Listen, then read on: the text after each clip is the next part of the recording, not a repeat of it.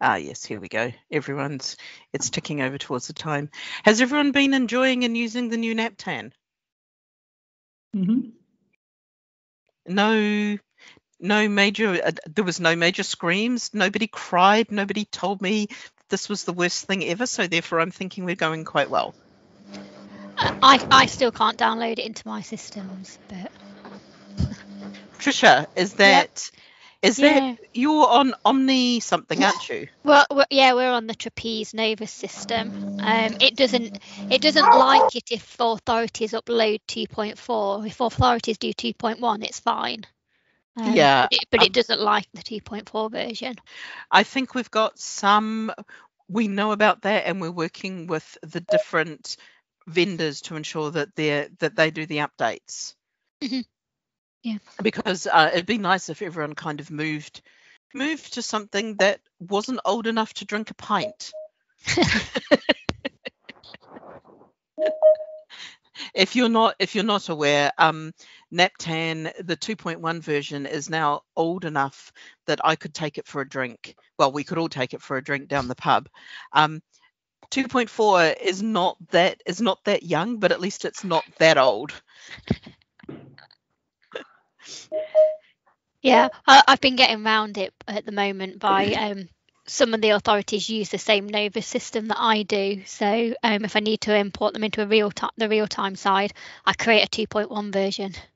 Okay. I know I shouldn't be doing that, but yeah, it's And as long as you've got a workaround for a little bit, that's not such a bad problem. If you said to me this was stopping us dead in the water and we don't have a workaround, I'd be a little bit more.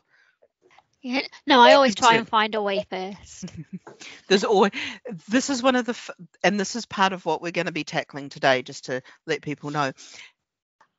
There's 140 something local authorities across the country who put data into NaPTAN. There are 140 something ways of doing everything, because everyone over the years has discovered workarounds that work for them, that work for their systems, that work for their technologies. And some of this is just kind of smoothing out some of those edges so that people who produce the data for NaPTAN and consume the data for NaPTAN are kind of on the same page as to where those things need to sit. What's the time? We'll give it another couple of minutes just to let people join. We've got 37 people in the room. Quite popular today.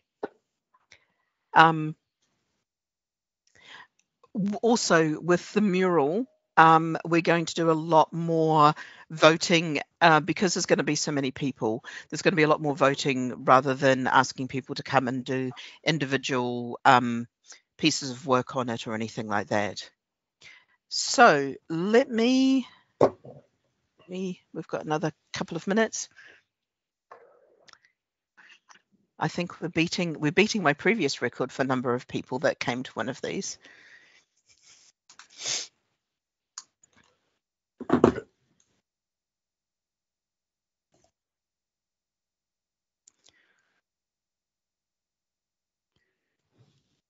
So,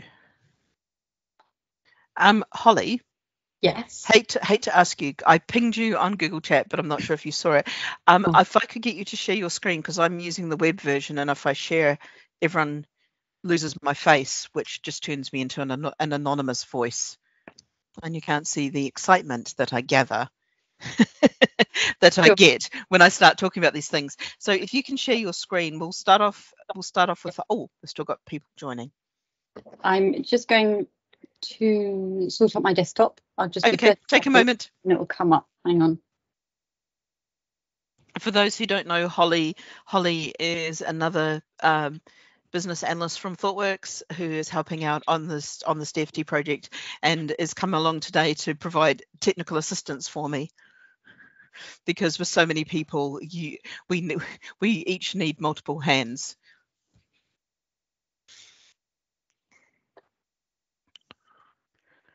Right. Just while I load it up, I do quite enjoy that cat. I hate to point it out specifically, but the cat behind Mike Fosker. It's a very nice cat. Right. Perfect. And everyone see my screen. And if you follow, and then if you do a if you follow me, I can then control the screen. Aha. We have this well and truly set down. So very quickly, what we're going to do is I'm going to choose 20 people at random from this list. There'll be people I know and people I don't. And you're going to give me your name, your pronouns. So do you use he, she, or they, or something else when somebody's referring to you? Where are you from? Which company or local authority? And then I've asked a question: bus or train or tram or Hyperloop, which would you prefer? So just to start you all off, I'm Dr. J. I use they as a pronoun.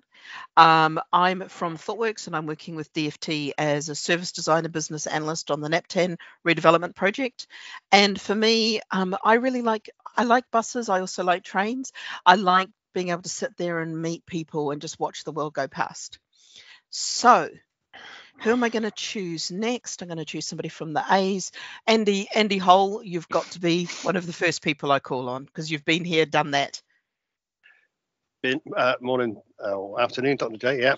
Hi, I'm Andy Hole. I am a he or a him. I'm from National Public Transport Information. I'm the data development manager. And I would, from that list, I would Hyperloop, whatever a Hyperloop is. A Hyperloop is the Elon Musk drive a Tesla through a Rotherhithe tunnel style facility as public transport. That kind of gave away my thoughts on it, rather, didn't it? I thought Hyperloop was a pneumatic tube one, like what they do with in the supermarkets. Oh, that would be the cash wrap, the vacuum tubes. Craig, that would be so much better. And I'm going to pick on you next to do your intro because you've already given us the answer to the question. Right. So my name is Craig Standen. You can use he and him. I'm from VIX Technology. We supply ticket machines and real-time information services. And actually, my background is in bus, and I know where I am with a bus, so I prefer buses. Fantastic. I'm going to choose Darcy Harmer Manning. Oh, that's a nice surprise. I hardly ever win anything, so that's quite good.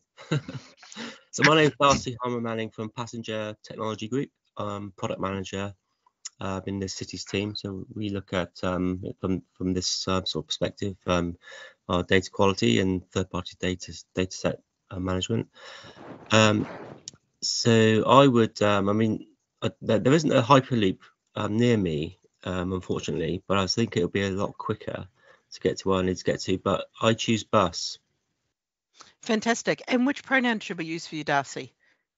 He. I was going to say he, she, or they is usually the quick one. Let me go back up and I'll go for Chris Burkett from Oxfordshire.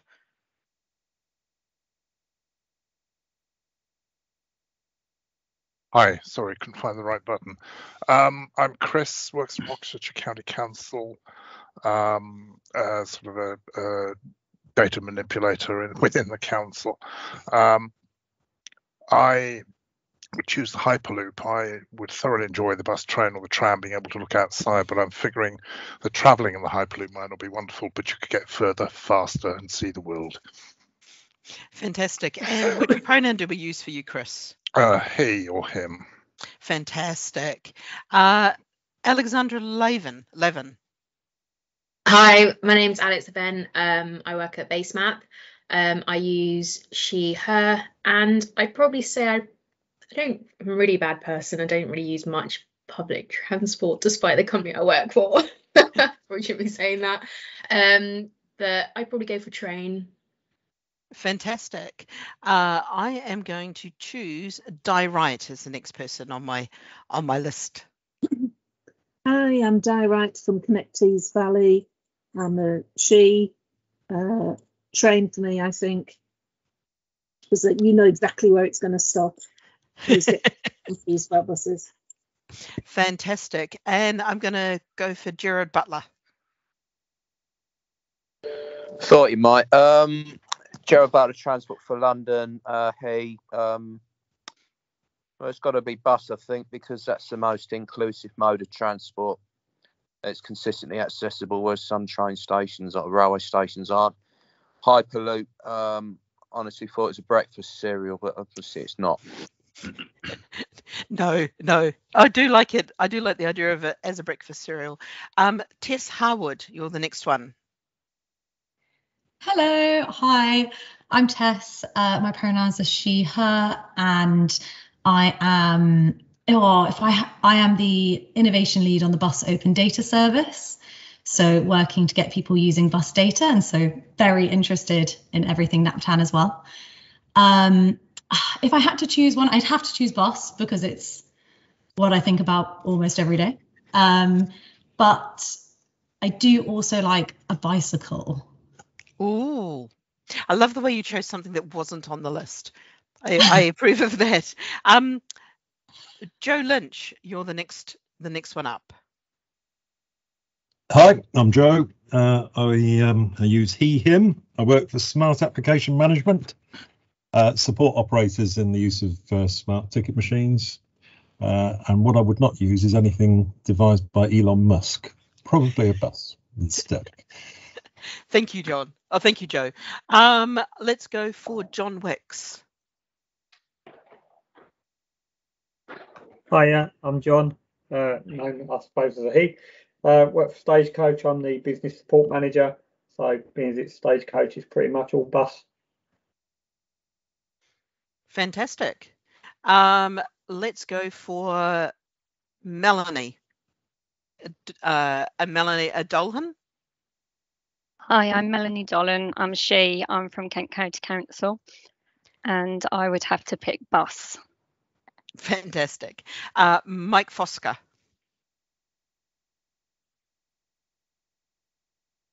Hello. Hi, I'm Mike Fosker. You can call me he or him. I'm a product manager for our transit data systems at Ito World, and I'm going to pick bus because it's the only one that's within an hour's walk of where I am, but I would be quite like to try out a Hyperloop. I think the nearest one of those is probably the other side of the world, though. I'm wondering where you are, whether it is the moon, it being an hour's walk from a bus, but I'm assuming it's somewhere quite rural. I know it's the only one within an hour's walk. So if I had to walk to a train station, that would take me over an hour. Okay, right. I've got you. I got confused there. Let's go for Rebecca Chan. Hi. Hi. So we're doing icebreakers. So we're asking people's names, pronouns, where are you from, and whether you prefer a bus, a train, a tram, or a Hyperloop.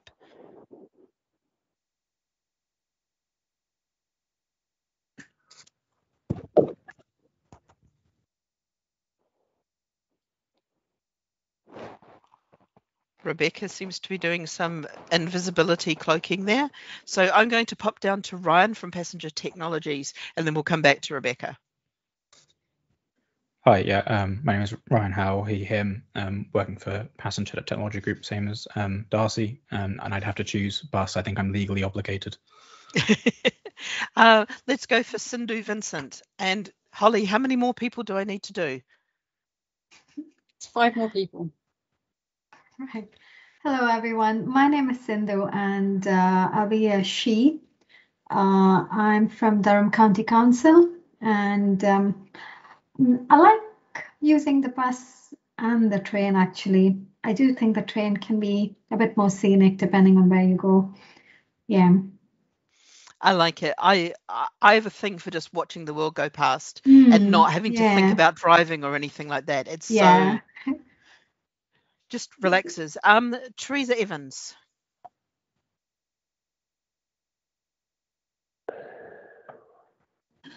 Oh, hi. Yeah, Teresa Evans, she. I work for Dorset Transport, Dorset Council, public transport and infrastructure. So I deal with, new bus shelters, repairing and the RTI screens. I would have to say bus as well. I would be surprised. I'm surprised at the number of people on this call who haven't said buses, given our obsessions. Trisha Wright.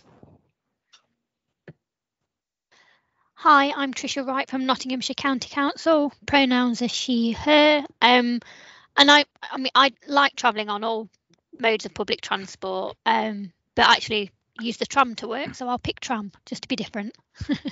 Thank you. And I'm just trying to remember somebody who I haven't had. I'm just walking back up the list. Hans Patrick.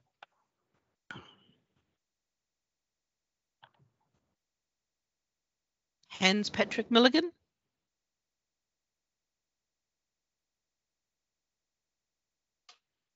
Three, two, one. Okay, let's go on to Leslie Dransfield. Hello, hello all. I'm a she, her. I'm from Torbay Council, Transport Officer, and I would choose the bus. Fantastic. And I'm going to do the last person, and the last person I'm going to do is going to be Adrian Falconer, because he needs to introduce himself. Thanks, Jay. Hi, my name's Adrian Falconer. I'm the product owner for the redevelopment of NaPTAN at DFT. And so if you have any issues with the switchover of NaPTAN, etc., don't raise them here. Shout my ear off after the meeting, and I'll do what I can to resolve anything. Thank you very much. Fantastic. Oh, sorry. Pronouns he, him, and I love the bus, because living in London, there are lots of. Brilliant. So very quickly, what we're going to do today, we've just done the intros and welcomes. Then we're going to talk about why the changes, why things have changed. We're going to do a quick explainer on Eastings and Northings, very, very quick. And I know there's people here who know it much better than I do. So this is a quick flyby 101, ensuring that we've all got a base knowledge of what they are. Then we're going to talk about how precise we need to be and how accurate we need to be, and just get an understanding of everyone's view on accuracy from both the producers and the consumers side. How do we get to latitude, longitude as data consumers? Just kind of talking about that and talking about some next steps that we might take, and then we'll have some feedback, a little spot for feedback at the end. Now, because there's lots of people, this is going to be just a little less interactive than some of the previous ones that I've run, and we'll do some voting and use the voting system a little bit more on Mural. So first off, very quick, why the changes?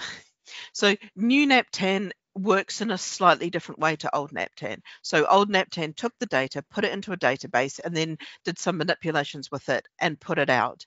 But it only worked for NaPTAN 2.1 schema, and for some things it didn't work very well. So what we have then done this big redevelopment work. One of the things that we do is we take the data as it's given to us by the local authority, and that is the data that's published. We don't make any changes or fill in blanks. If there's anything left out, we respect that. And there is one exception, which is the notes field, which we remove because it contains some personally identifiable information for some individuals. So there's some stuff in the notes field that we didn't want published, so we've stopped publishing the notes field only. That's the only thing that we don't push out.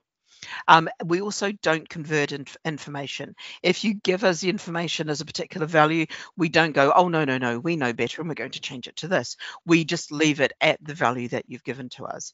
This is because we respect the source and we do any changes at source. So one of the things a lot of the data producers have done in the last couple of months is we've been starting to build out and build the download from the private beta onwards. We've been contacting particular local authorities and said, oh, by the way, your data has this problem. Can we look at how we could correct it? And we've done that with quite a few people and quite a lot of different things. So how does this impact us? Well, all local authorities are giving us Eastings and Northings. Not all local authorities are giving latitude and longitude. So NaPTAN is no longer populating the latitude longitude field. Now, also, there was reasons why we didn't do this, because at times the old NaPTAN was overwriting the information or giving a level of precision that didn't match what was given in the Eastings Northings. There was going to a lot of decimal places which weren't needed. So we've been in a public beta with new NaPTAN since I think it was the 5th of November or the 1st of November we moved across. It was at the start of 1st of November. It was the start of November we moved across and opened up NaPTAN so that everyone could consume it. You can download all of the files from there. And we're turning off download from current NaPTAN next week. At the end of this week, start of next week, current NaPTAN, being able to download the files from the current system will be gone. And this means that we can start to work on doing things like publishing the 9x stops again and the upload journeys. Now, one of the reasons we had to stop publishing the 9x stops was old NaPTAN was so fragile that when we tried to publish the 9x stops, they were appearing in the wrong places. So we had 930 stops, which were ferries, appearing as trains, and occasionally vice versa. We'd run the same script and they would end up in the right place, and we couldn't determine what the difference was. So we were like, it's way too fragile to touch. Let's leave it in the stablest position we can, and as soon as we can, we'll move everything across onto the new system. So that's why we've had such a push to get everybody downloading from the new system. Hopefully that all makes sense, and that also makes sense of why we're needing to talk about precisely accurately where a bus stop is. So coming across Eastings and Northings, and Holly might need to click off this so that it goes white and I can read it, but that's fine. So this is looking at Eastings and Northings comes from the national grids done by the Ordnance Survey maps. And these are, everything's divided into squares, and they're divided into smaller squares and smaller squares and smaller squares. So we're looking now at 1 meter squares when we're doing things. So we're currently looking at anything with 2 digits. If you do an Easting Northing to 2 digits, you're giving a very large square of about 10 kilometres. That's probably not enough for a bus stop. There's going to be quite a few that would have the same. When you're getting down to 6 digits, you've got that 1 metre square. And that's where a lot of people seem to be giving us the coordinates for. Does that make a little bit of sense of what an Eastings Northings is? It's kind of mapping out a grid across the UK as it's kind of bent on the sphere of the globe. We've plopped the grid on top, and using that grid, you can identify where things are. Is there anyone who the Eastings Northings beyond who needs more of an explanation of Eastings Northings, and anyone who can help give a better explanation? Craig, I see you've got your hand up. Yeah, that's right. Thanks. So it's probably just a misunderstanding, a lack of understanding on my part, but if you've got 6 digits, Eastings and Northings is accurate to 1 metre, how does that map to anything large? I do the math in my head, sorry, bear with me. That will give you a grid of what, 100 kilometres by 100 kilometres, or 1,000 by 1,000? No, it's mapping to a metre square. So if you give your 6 digits, that's saying I've identified on the Eastings and the Northings doing like a grid map, that square is a metre square that I can identify. And if I change the next digit, it moves me 1 over or 1 up. That's what I mean. By following that through, so I run the math in my head, that would give you potentially 1 billion metres. That's 1,000 kilometres. Is that big enough for the UK, a grid of 1,000 kilometres by 1,000 kilometres? I believe it is, because I'm running from Ordnance Survey and they have set this grid up. But if anyone wants to help me out with the maths, I didn't expect maths, please let me know. Joe, I see you've got your hand up, and hopefully you can help solve this. Oh, well, actually, I was going to go down a different rabbit hole, so sorry. Yeah. That's okay. Having been a good Boy Scout, I understand Eastings Northings. Can I ask why you're not mapping onto Lat Long then? Why is Lat Long being done away with? We're not doing away with it, and this is part of this discussion. Most local authorities are consistently giving us Eastings and Northings. They're not consistently giving us latitude, longitude. So what we wanted to discuss is, one, how accurate we need to be and how precise we need to be with our Eastings Northings, and secondly, what is the impact of people not giving us latitude, longitude? If it's a respect at source thing, do we need to go out to local authorities and say, you have to also give us latitude, longitude? Or is it something that the consumers can turn around and go, we understand how to convert from Eastings Northings to Lat Long, and this is the way that we're going to do it. So I'm just trying to have that open conversation. I don't want DFT to kind of just go, do it this way, because that's not the way that we work. So would you aim to put that conversion in place, or are you saying the client is going to have to do that job? We would not change anything. So this is one of the things of the respect the source, change its source. So if we have to have latitude, longitude, we're going to have to go back to all of the LAs and get them to put them in, or ask all of the consumers to use a particular conversion. So and I'm sure that's the discussion that I want to have. Okay, I mean, there are ETM suppliers on the call. There's certainly Vix. Having used Ticketer, I'm aware that the bus stops in there use the NaPTAN lat long, and I can't see Northings Eastings. So will that have an impact on a system like Ticketer? Speaking as someone who looks who looks after ticket machines at Vix, it will have an impact on us. But we're coming to an open mind to see what it means for us. But yes, this will have an impact for us. This is why we wanted to have this discussion, to really understand the impacts that it's having for people, and to make sure that that was understood by everybody, and we came up with a solution and worked towards something together, rather than us saying it has to be this or it has to be that, because we were hiding some of the data. We're also putting inaccuracies into the systems. So occasionally, and I found a good couple of hundred or more stops where this happened, where the input had a latitude, longitude in, but for some reason we were overwriting that with an incorrect latitude, longitude from old NaPTAN, and that's the sort of thing that we want to stop. We want to make sure that if you give us the right data, we're going to publish that data. I am just trying to see who went next, and this will light. So I've answered Joe. So Neil McKinnon, you were the next person who had your hand up. I was just going to say that I currently work for Stagecoach, well, currently for the last almost decade and a half. But prior to that, I was at local government. And so local government has a long tradition of using Ordnance Survey data and geographic information systems. So we've kind of grown up with Eastings and Northings. So the Eastings and Northings start at the Scilly Isles in the southwest and extend right up beyond Shetland in the northeast. So the grid covers the whole of UK. Northern Ireland's got its own grid.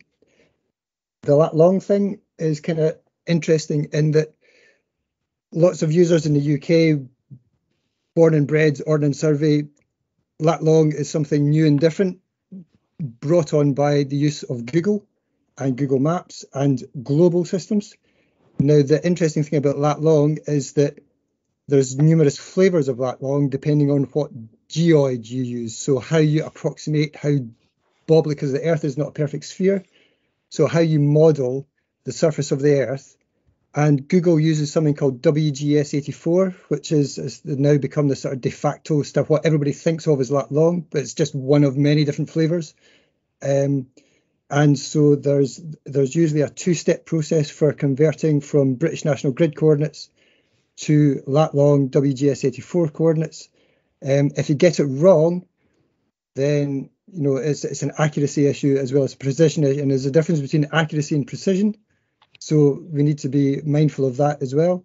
So it's just getting a standard process in place, and I can see the history of the UK. That'll be why Eastings and Northings are used, and it's just a case of making sure that the conversion process is right and everybody knows what flavour of lat long you're ending up with. Neil, you are the person that I was hoping was going to come onto this call, because you've answered so much of the questions and given so much background.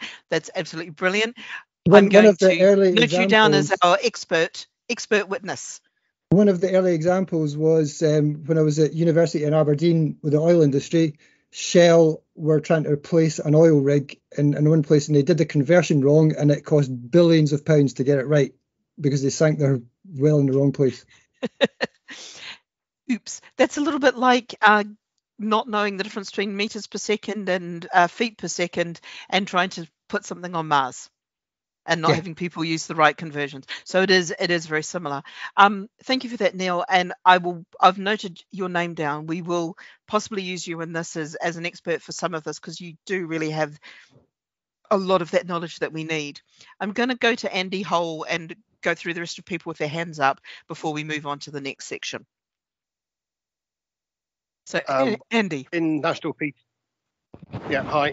PTI, we represent about 32, I think, of the local authorities around the UK, and we are working with our developers at Ments to include lat long based on WGS84 in our NaPTAN export, as well as Eastings and Northings, because we use it in our internal systems anyway. So we've already got the data, but we're getting quotes to do that. We may stall it until we know what else comes out of the DFT movement, so we know what we're changing until we get one big bang update rather than lots of little ones. But lots of our downstream users, as on this call, like Ticketer, use our data and have exports from us, so need the lat long as well as the Easting and Northing. Cool, thank you, Andy, and thank you for also being aware that sometimes these things aren't just as easy as putting it in, because everyone's got their data as Eastings, Northings. Chris Sherry.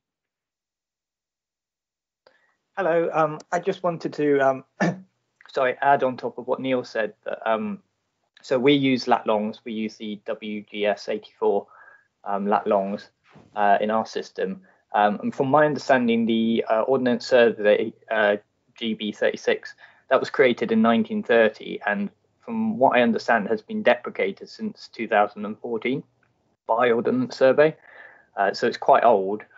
One thing I was wondering, so we've been putting in a conversion ready for the new NaPTAN, so we convert from one to the other, and as Neil said, it's a two-step process that involves datums and curvature of the earth and things like that.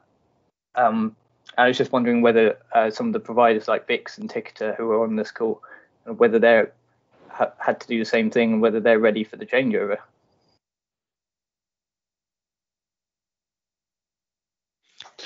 I think so I became aware of this just before Christmas, so we're not ready right now, but we are looking to see what we can do to get ready for it. And it's because we still have the information as it is. It's not, our systems will stop working, but we won't be able to update them until we can ingest the new information. Either we have it converted to latitude longitude for us, either internally or externally, or we build it into our system and pull in Eastings and Northings.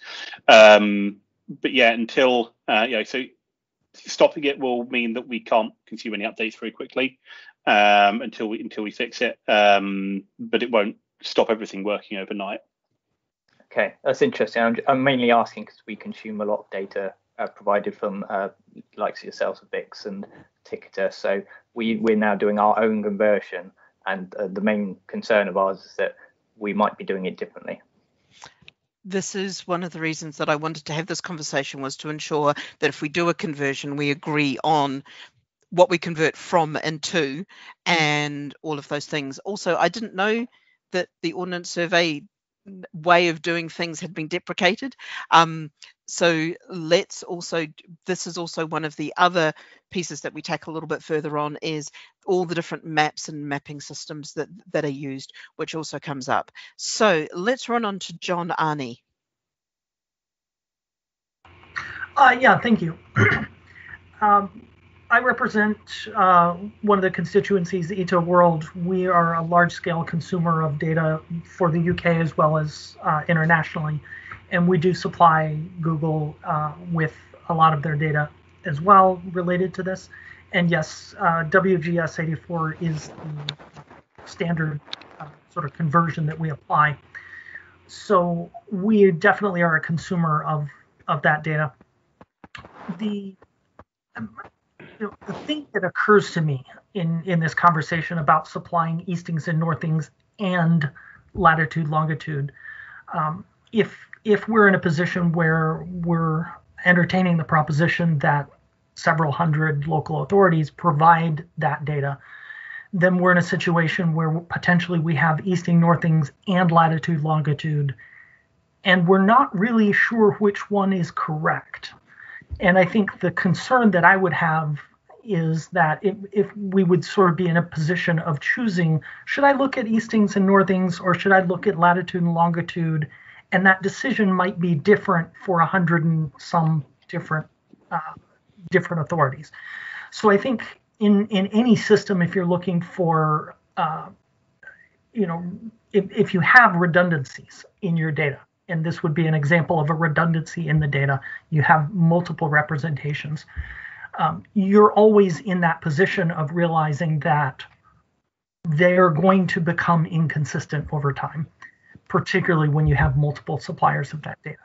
So, I think what I would look for as an outcome is a very unambiguous decision of this is the data element that is the source of truth that we would all agree on, and that latitude and longitude would be, or other representations of that data, I shouldn't predispose the answer, should be derived from whatever that is in one place, not in 140 places on the consumer side, and also not in hundreds of places on the consumer side.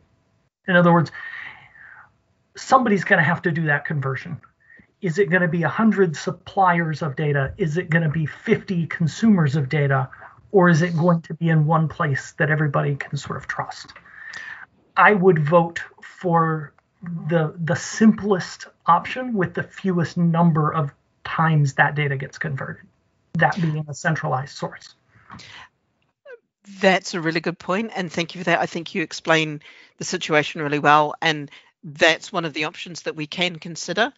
But I also agree that there needs to be an agreement that there is, if there's one type, Eastings Northings seems to be what everyone supplies, that's considered the canonical where of a bus stop, and everything else is derived from that piece of data, rather than so if there's a disagreement between the latitude longitude and the Eastings Northings, then we know which one is the bestest of them. The final thing that I wanted to bring up, sorry not to extend this too long, but the final thing that I wanted to bring up is even with the Eastings and Northings, ITO have become aware of several situations where we are provided Eastings and Northings marked in the Irish grid. However, they're not actually in the Irish grid, they're actually in the UK grid. And so even with just that, there's an awful lot of ambiguity as the source of truth. John, there is one instance, there's one LA that has that problem. They're about to migrate systems, and we're working with them to ensure that they indicate their grid correctly. So that's a huge help. Yeah, I just thought I'd let you know. I don't want to name the local authority because they've been doing things that they thought was the right things for a large number of years, and old NaPTAN was hiding that problem from everybody, and it's only when we're looking at their raw data that we uncovered that they had a mismatch in their system. They're about to migrate to a new system, and we're going to work with them to make sure that as part of that migration, the small mistake gets cleared up. We can say that everybody should be on the UK, everyone is using the UK grid. Thank you. John Wicks, let's hear from you. Something I'm looking at is, so we're changing over to a new scheduling system, which is based on Google Maps. So everything in there is in lat long. And obviously, if we're then going to have to output stuff in Northings and Easterns, which are not in that system, we need to understand really what we need to do with that data and what impact that's going to have, because everything on the new system we're using is driven by Google. So it'd be interesting to see what people think we'd need to do with that. I'm hopefully John Avery and other people can help us, and Neil can also help us pull out exactly what people should be doing as a conversion, and we agree on that best practice conversion, and that to me would be a great outcome from today, even if there's other things that could come from that. Roger Court. Hi, just to echo everything that John said in his very cogent few minutes there. We're also in the position of having systems that rely on lat long, and of course having those drop out, especially since London isn't providing lat longs. And if an organisation like TfL can't do it, really, you sort of wonder how we can expect anybody else to. That's going to give us huge problems. I'm basically going to have to refactor a lot of code in order to calculate this, which is going to be particularly irritating if we then start providing that data again. The argument that we should have a single source of truth, I completely agree with, and I would militate there for eastings and northings to be the way that we should go. And the reason for that is that it makes sense on the ground and gives you a sense of scale. If two eastings are 5 meters apart from each, or 5 points apart from each other, you know it's 5 meters on the ground. And vice versa, you have no such instinctive sense of how far apart 2 latitudes or 2 longitudes are. Thank you, Roger. And I think that's taking a really good perspective on this as well. And that's the next bit we're going to come up to is, where do we measure? What are we measuring? What is a stop? And I know that's going to sound precise and pedantic to some people, but it will make a difference to a lot of people as to where you start the measurement from and where you place it. So I'll touch on that in the next one, but I think you made some really good points there. Darcy. Yeah, hi. Hi there. I just wanted to say that I also agree with the single source of truth. However, even if we do that, we all need to know what the common standard methodology is for translation, because like someone else said, we get longitude, we get data from other sources as well. And my main point here is I wonder whether we could utilize the Ordnance Survey themselves as a government organisation, or even Google to provide assistance or advice or consult on this matter, who are undoubtedly the experts in all things coordinates. Absolutely, and I think that it could very well be part of the follow-up. Part of today was to really understand everyone's perspectives, because we know that this has been questions that have been asked of us quite a few times, and rather than doing lots of individual one-to-one conversations, we thought it was better to have a really big open conversation about what this is and then figure out what the next step should be, rather than coming in with a solution, because we didn't understand the problems yet.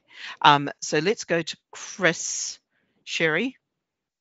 Hello, I just wanted to kind of reinforce what Darcy said, and just also say that the eastings and northings, assuming that everyone is using the same type of eastings and northings, are based on OSGB 36. The 36 stands for 1936. So it's kind of a traditional datum. But I believe OSM are now using OSG M15, which is from 2015, which is a more modern one, which takes into account continental drift, changes in gravity, things like that. So if the plan is to use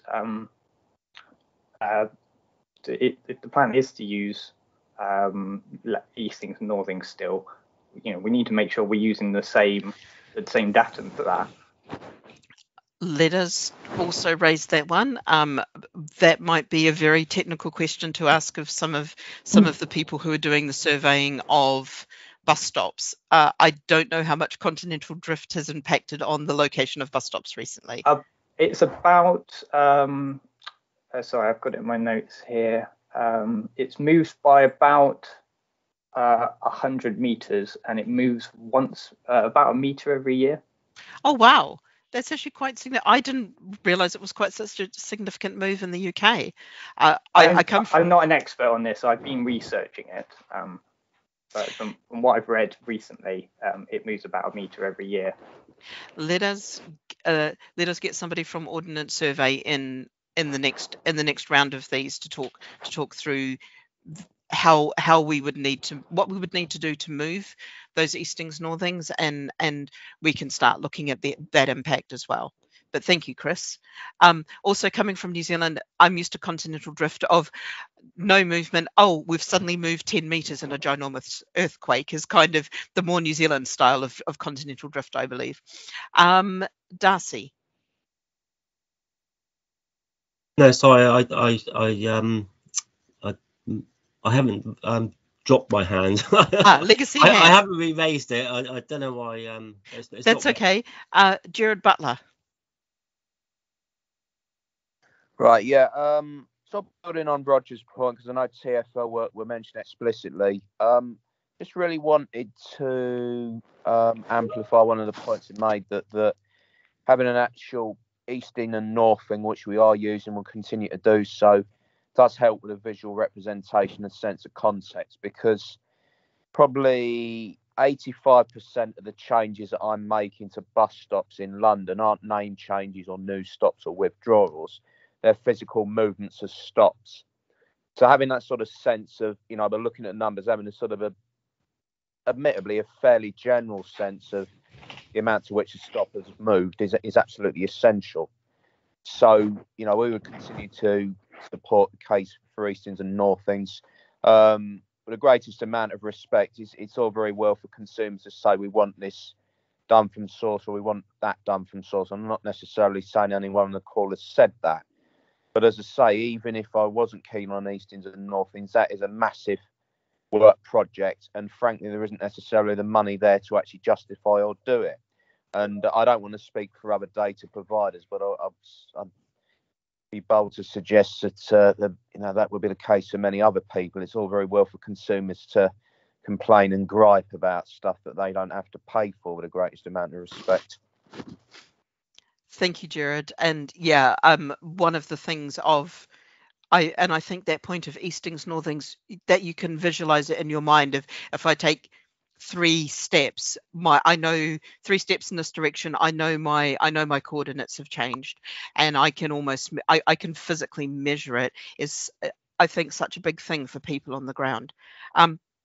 Let's go through.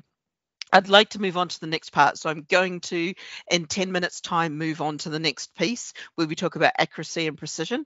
But I'm enjoying this conversation. I think it's really good to have this out. So lead Andy. Thank you. My first comment was perhaps more to do with precision, so maybe I'm a little bit early, but I was going to say that with the eastings and northings, in our data management system, they are specified with 1 decimal place. So you actually split that meter by meter box into what would that be? 10 centimeters by 10 by 10. But when it gets exported as NaPTAN, that gets rounded up or down. So in the worst case scenario, if your bus stops in the middle of that meter by meter square, it'll actually get rounded up by 50 centimeters in both directions, which if you then work out the overall movement, it's about 71 centimeters it would have moved. So obviously there is an issue about whether or not you have decimal places with the eastings, northings. And my other point was that, just to complicate matters even more, there is an option to actually specify the location of the stop, not based purely on any sort of grid, but rather you specify how far away it is from the centre line of the road, based on, is that called ITN data? I'm not sure what that's called, but where the road is, you say it's 3.5 meters away from the road. So if somebody actually moves the road in the relevant data set, the bus stop moves with it. So that's just a bit of a complication I wanted to also mention. That's an interesting complication, and I think we'll definitely get to both of your points when we talk about accuracy and precision, and I think you've brought up a really good point there. Can I just quickly ask which system you're on that is allowing you to put in a decimal point but removing it when it exports to NaPTAN? That's Novus FX from Trapeze. Cool. Right, Adrian Glover. Yes, hello, thank you. Can we just clarify something for me? I'm not sure if I've missed something. Earlier on in the conversation, you said that if a local authority or any other data supplier sends you information where fields are missing or blank, you don't add that information in. So if, for example, we're going to use, let us say, easting and northing as the source of truth, is the NaPTAN system going to generate the latitude and longitude for those appropriate fields?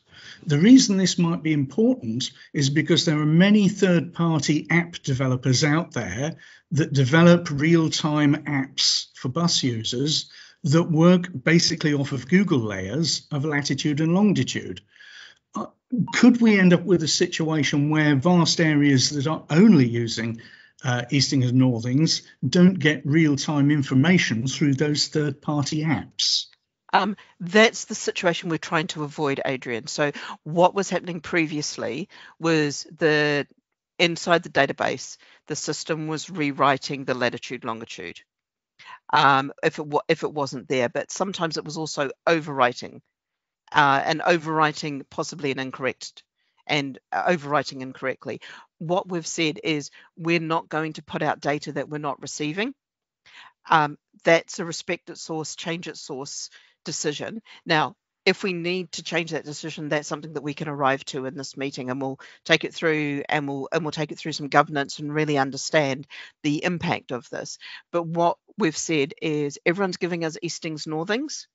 Some are giving us latitude, longitude. We're not going to overwrite, and we're also not going to fill in if somebody's not provided it. And this is across a whole pile of fields, not just latitude, longitude, but that's the one that's had the biggest impact of making that decision. So we're trying to understand the impact of that decision on people, to understand what is the best way forward, and if there's an agreement on the best way forward across everybody.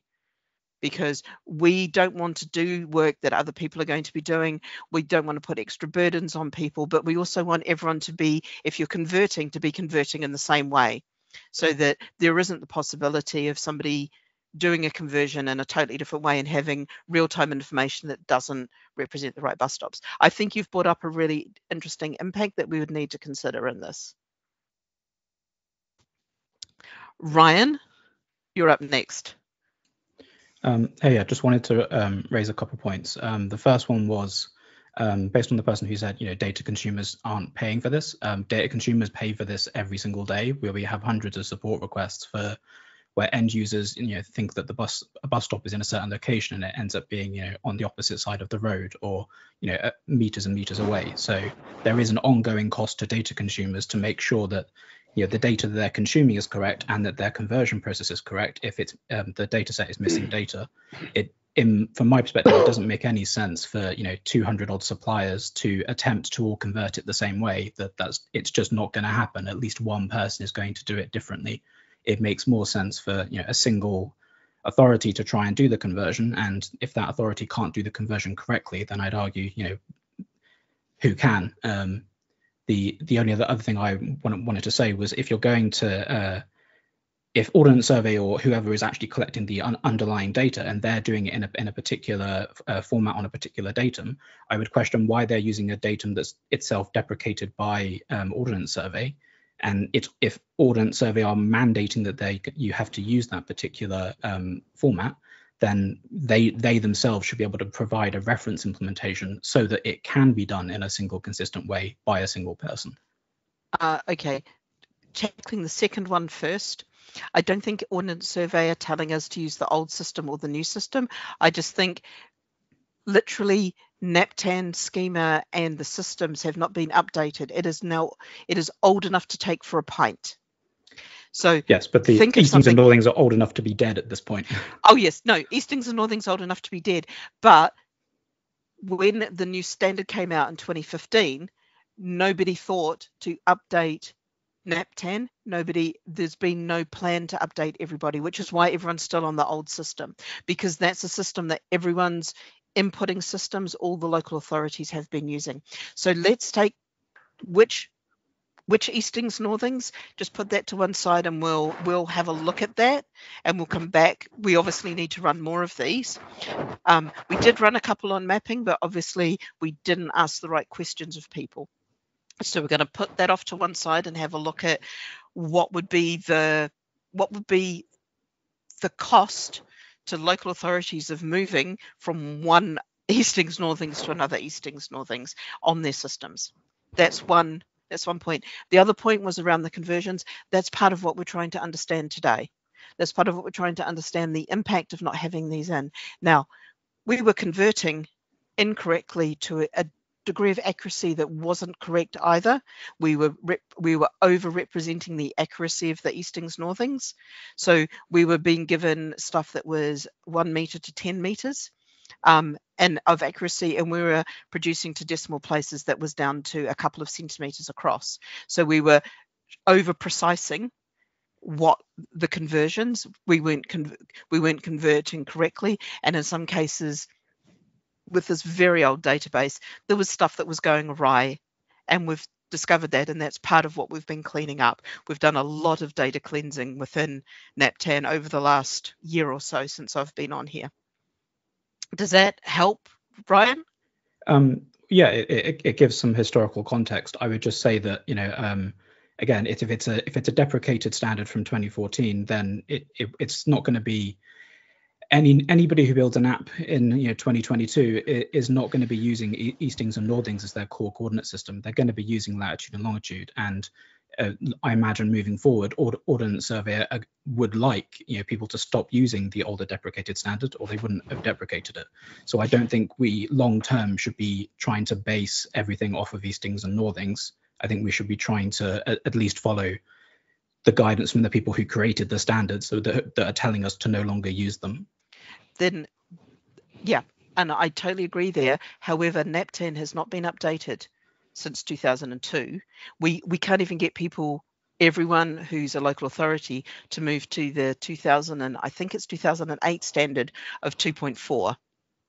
So even getting people to upgrade to the standard that was released in 2008 is going to be difficult. So this is part of the future of NaPTAN, which we're going to be looking at as to what needs to happen, what funding needs to perhaps be provided, and what is the impact on the system of this stuff not happening. And this is one of those impacts. So thank you for bringing that forward. I think it's really good. Right. We've got 3 more minutes on this before I move on, because we really do need to move on. I'm going to go to Andy. If you've got any questions about accuracy or precision, we are going to cover that in a few minutes. So Andy. Yes, just a quick one, I promise. Someone mentioned about the converting. Our system, which holds the base data, obviously, is actually based on a different coordinate system anyway, and we export in eastings and northings. So the lat long is made from the same data, and we don't store eastings and northings. We store it in a different format, and everything's converted from it. So there's a conversion in every export anyway. So when you're talking about conversions, you have to think about what the base data is based on. Andy, can I ask what you store it in the first place? Because I didn't know there was another system. But again, I'm also somebody who doesn't know where Bristol is. It is stored, I believe, actually, it's in the database in the TFLV version, which is based on the NavTech system, which Gerard would actually probably be able to explain better. It was originally based on a type of easting and northing, but it's not, if that makes sense. Okay. But we can export in about 45 different standards around the world. Which is great. Let's agree on the right standard to export in. Mark. Hi, yeah.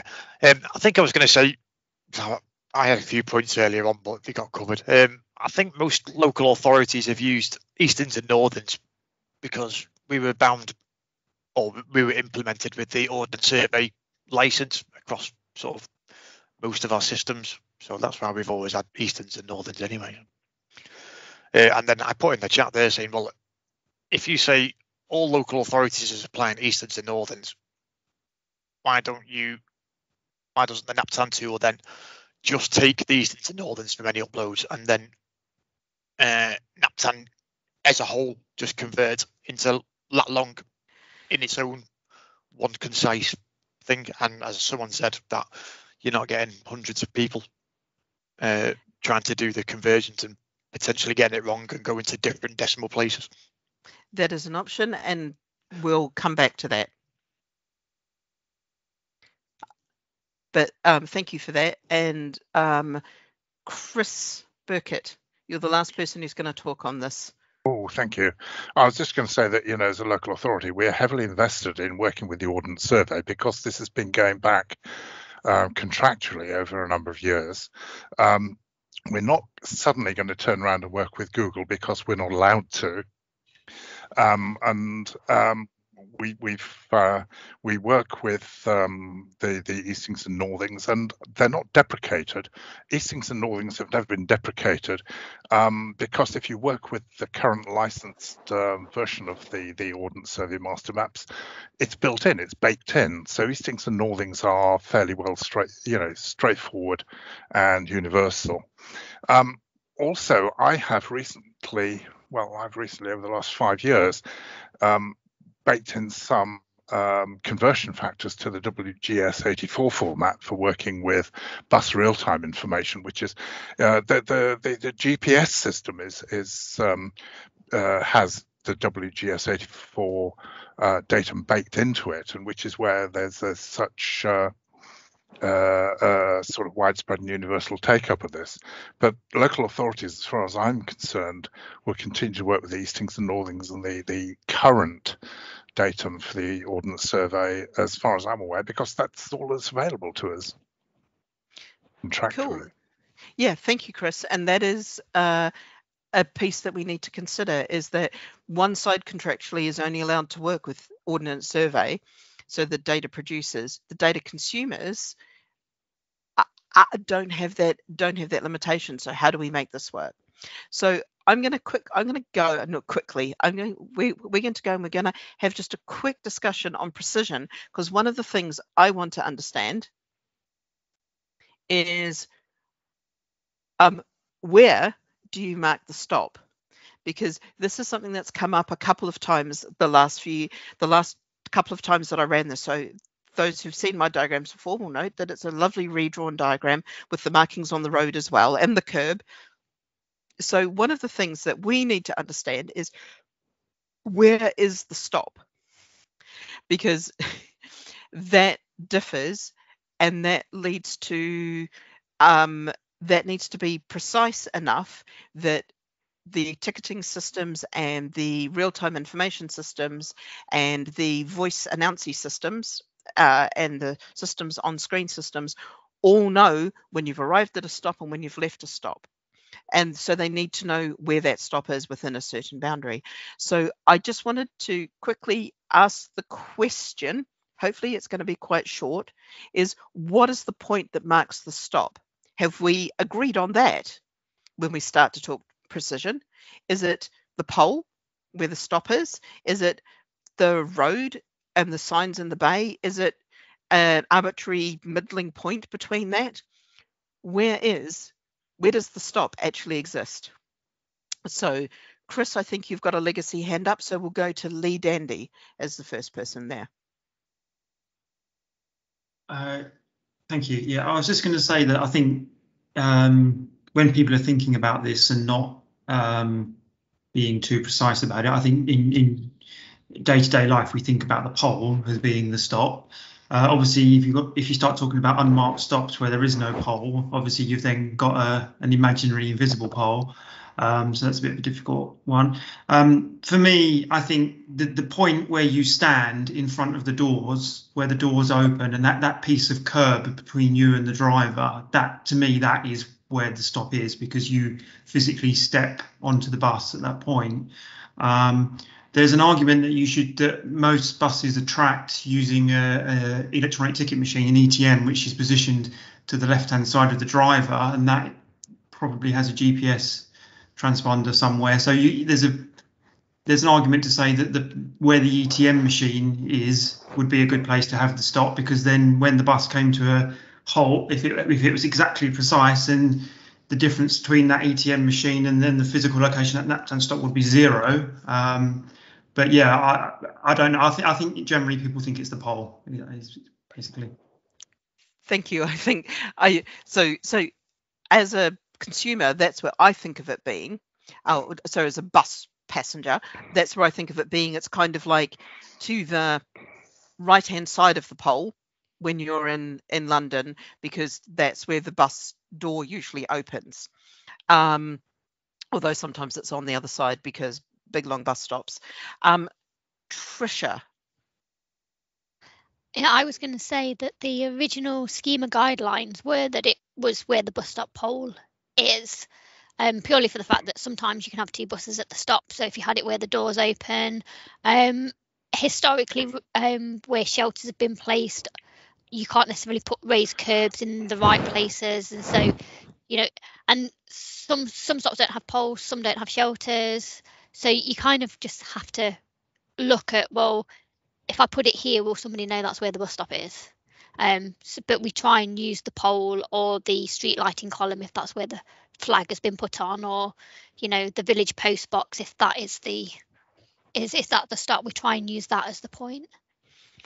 This is coming to one of the future things that we're working on, which is the illustrated guide to bus stops, the little ladybird illustrated guide to bus stops almost, where we're trying to describe all these different stops and get agreement across all the different local authorities of how that stop is represented in the data, because there's some little oddities that have happened over the years that people are doing in slightly different ways, and we just need to understand and ensure that everybody starts to move towards doing it, representing it in the same way. And I think, Tricia, you're definitely one of the people we're going to grab for that wonderful adventure. Yeah. Well, one of the things that we have in Nottinghamshire are things called flexible zones, because we have demand responsive transport, and so we have chosen the village bus stop as the centre point of where that flexible zone is, before we then draw the polygon around the rest of the village to say, if you live here, you can phone for a bus. But yeah, we still try and use the actual bus stop as the main identifier for the flexible zones as well. That's really super to know. So we've kind of got a bit of agreement that the pole is the pole is the stop, even if the stop is slightly in front or behind the pole. Adrian. Yes, I was just going to say all of the things that have just been said.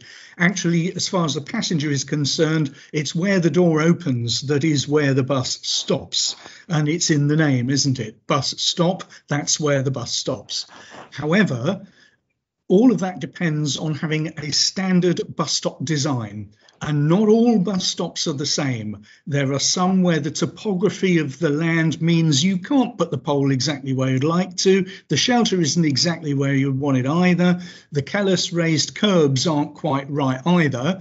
Oh, and you get that awkward situation of very busy stops where 3 or 4 buses arrive and all their doors are in different places, and yet they're at the same bus stop.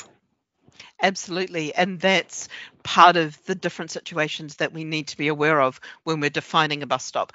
One of the original answers when we came up with what is a bus stop, the answer was a bus stop is where the bus stops, which I thought was particularly precise and informative. Yep.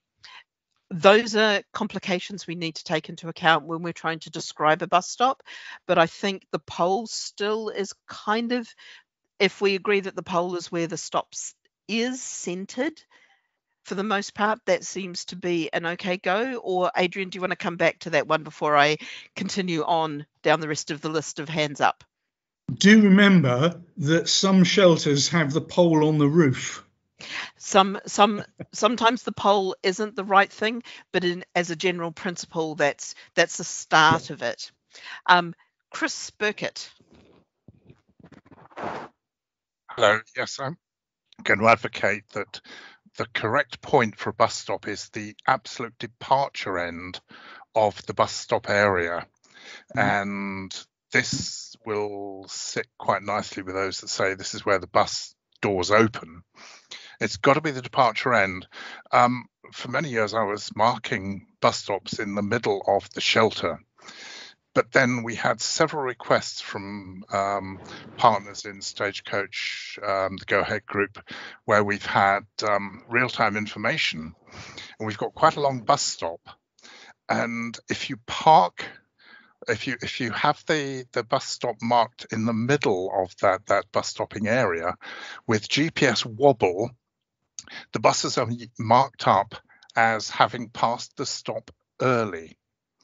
So since that time, I have always marked the bus stop location as far as possible at the departure end of the bus stop, whether it be a lay-by or the cage marked on the road and whatever. It is also where, technically the passengers have to board and alight. It may not be possible to put the bus stop flag there. So I have always gone Oxfordshire has always gone with the departure end of the bus stop as being the location of that bus stop for technical reasons. That's really good, and I like the precision of that. And I think that I see that Holly's written that down. Let's move on to Sean. Yeah, so coming from the data consumer end, one of the things in the GTFS specification is it does specifically kind of state in terms of the kind of stops should be around where the bus pole is, if it exists, or otherwise where the travellers are boarding the vehicle, and not on the roadway or the track that the vehicle is on. So and I think it's agreeing with what other people are saying of it being at the pole. I just see that Holly's had a crash out of the meeting for some reason. Adrian, are you okay to share your screen for me? I'm asking Adrian Falconer. If not, Yeah. I'm going to have to attempt to do it. Thank you very much. The 6 windows I've got looking at Ordnance Survey degradations. Great, thank you. I think Holly is still in the mural marking things up. So who is next on the list?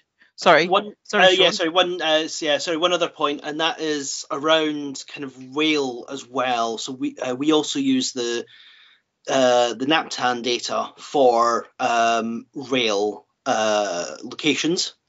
So that's and ferry points as well. So that's certainly another kind of aspect of the NaPTAN data that hasn't been mentioned so far, is rail and ferry. I've avoided mentioning rail because we have the right number of rail stations and 3 platforms. We know that there is some work to clean up the rail data within NaPTAN, and that's something that we've got on the long list of things to do. Yeah, excellent, thanks. Tess Harwood. Hello. So with some work we've been doing on BODs recently, we've been starting to talk a bit about accessibility and who's the data for. And something I think might be useful to think of here is how's that data being used by that end passenger at the very end moment. For me, I'm able-bodied, so if I'm not in quite the right place, I can use my eyes and my legs to go to where the appropriate location is. But I think maybe we might also want to consider who's going to be using this data to the most accurate and precise need. So whether that's some sort of disability, whether you're trying to be a wheelchair user. I actually don't know whether a wheelchair user gets on at the front or the departure part of a bus or where that might be, but I think it might be something we want to consider, that at the most precise and accurate moment, the person who needs it most. I think that's a really good point, Tess. However, I think that also differs by bus and by bus type.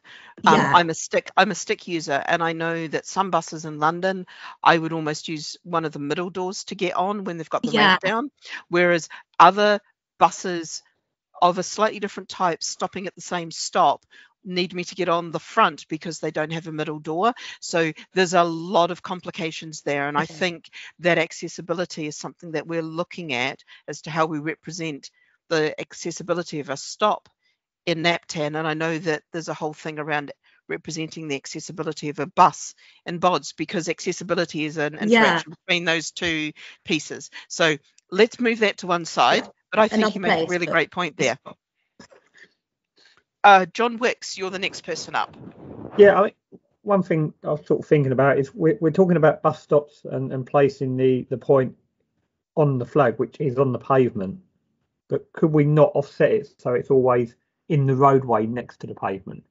Because what happens when we're mapping a bus route is it will, the measurement for the mileage will go onto the pavement and back off. Now, it's not very much. It's a metre here, a metre there.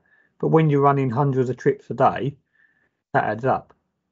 So it'd be more accurate to actually have it at the point along the pavement where the flag is, but actually in the road. And a lot of the stops are not, they're on the pavement. So this is one of the points that we need to put forward. I think Chris Burkett came up with with such a good thing of it's the exit end of the bay, of the cage cage, I believe, is the markings on the road where the bus stops. So it's the exit part of that. But I think there is something that we need to discuss and agree on, that local authorities all say this is the point where we put our bus stop, because this is one of the things that we're uncovering, is the 140 or so people or local authorities who've put their data into NaPTAN have 140 odd ways of working around the systems, and we're just trying to get everyone onto, okay, this is the way that works best, this is the gold standard that we're going to try to get towards, and it might take some time, but we're going to aim to getting towards this. Does that make sense, John? Yeah, that would work for me. Obviously, if we've got buses on a pavement, we're doing something wrong, so stop on the road. Yeah. Sorry, Dr. J, can I just jump in on a reply to that? Sure. I just put in a comment then. Different mapping programs for making all your bus routes and stuff have different road links, like Ordnance Survey from the ITN links to the highways, whichever they're on now, OSM road links. The ones that were in trapeze, they're all on slightly different lines. So we've had bus stops when we was, say, if we mapped it on an OS road link, and then we mapped it in using an OSM data set, the road link would move slightly and it looked like the bus stop was on the other side of the road. So this is one of the things if you're trying to put it right on your road link for a mapping program, it's always going to slightly deviate. I mean, you might have a road that's 6 lanes wide, but you'll still only have one line down the middle of it. I've totally got you, Mark. And this is one of the things, I've got a little example of off to the right, and I don't think we're going to get to it with the pace of our discussion, because our discussion's been really good, but there's a whole area around where this goes wrong. Just using one example, which was basically outside one of my work colleagues' houses. So of it being mapped in different places in different ways of different things. And I think you've given us the how that happens or why that happens. What we want to look at is what can we do as data providers to make it easier for everybody, so that they understand, if I use this, these are the things I need to be aware of. If I use this mapping system, these are the things that could happen, and just help people make the most of the data we're providing. Does that make sense, Mark? And John? Yeah. Sorry. Yeah, me. Sweet. Right. I mean, us as the local authority, we'll always just put it on the pavement, because we won't be able to conform to every other single bit of and this comes down program. And this comes down to Tess's to the point that Tess made. Are we marking the bus stop for the passenger or for the bus? Because if it's for the passenger, I want to know where I stand and where I physically put myself. And if we're marking it for the bus, that might actually be a couple of meters distant from where I should be standing. You don't want me standing in the middle of the road, waiting for the right bus. So let's have a think about that as well when we conceptualize some of this. Ian Barrett. Hi, just picking up on this, just listening into this, the mapping, we've been down this road before, because if you go back to previous meetings, I raised a query with Stagecoach because of the mapping software they used, and we had the same stop but in a different place according to the road. We're not, as a local authority, we're not going to put bus stops in the road, because to follow it through, are we asking the passenger to stand on the road to catch the bus? Clearly not. What it comes about is there's got to be some sort of sense of tolerances and reasonableness about this, because we're all doing it, as you say, 140 different ways, but we'll put a bus stop on a lamp column. So actually, it depends where the lamp column is, and we're doing that. We'll have a shelter, and the lamp column might be a metre away, and that's where the bus stop flag is, but you're going to stand by the shelter. So where we had the similar issues going back quite a while when we were one of the early real-time providers is where the clear down was. And this was always an issue with the system that we had at the time, is where the bus clears down to say it's gone past that stop and it updates the screen. So we're not going to come up, this group, with, this is precisely where the stop is. We'll put it where we think it is, and we've done the measurements, but it's not going to fit in with everybody else's view on this. So some downstream systems are going to have to build in some sort of tolerances. If that's physically where the stop is, that's where it's going to be marked. And your systems are going to have to take account of that somebody might have to walk 20 meters down because there's 3 buses there. And you're going to have to deal with that because that's a fact of life of what happens in the operations of public transport. So, Ian, I think you make a great point, and this is part. I think this is part of what we're trying to do, is just get those different viewpoints of the people who produce the data and why it's produced, and the people who consume the data. And I think your point about tolerances is probably going to be one of those pieces that helps us kind of bring out us and come to an agreement, a golden way forward that allows both sides to get what they need from the system without compromising their main goals. Tony Sirio. Hello there. Yeah, apologise any ignorance of subject. I've been in the public transport realm for a short period of time now, but common sense dictates to me as well, and from some infrastructure projects I've already been involved in, especially in more rural locations, that we've got occasions where we've got shelters that we cannot put near where the embarkment point near the road is. The flag is, and in the bus stop is sitting, the flag is sitting on the shelter. Again, going back to Ian's points around tolerances, is this more about the GPS and the machines within the bus actually understanding that when I get within 20 meters of that location, 30 meters of that location, I talk to the RTI and say I'm arriving when I get 20 meters past that? So I think its tolerances are very important, because I guess in cities and in towns you can be very specific where you want to put your stops. You start getting to the more rural locations, it's not working out nearly the same. So really, I think it was Ian covered it quite nicely. But just to move on from that, I think tolerances around how ticketer and the machines and the GPS and geofencing around the locations might be something to discuss further. I think that's a really good point, and I would like to build that up to a kind of working group recommendation of this is the tolerances, this is the way we produce the data, these are the ways that we suggest the data is consumed, and this is the tolerances between it, is going to be a really good way forward. I am based in London, so I do have a slightly London-centric view of bus stops, but I'm aware even in London, it's sometimes difficult to get the shelter, the pole, and where the bus stops aligned. And I know that's only a couple of meters, not 20 meters, but when you go more rural, the shelter might not be there, but also might be a good couple of meters down the road, because that's historically where the shelter was, even if the bus stops moved and is now in a slightly more safer place for the bus to stop at. Adrian Glover.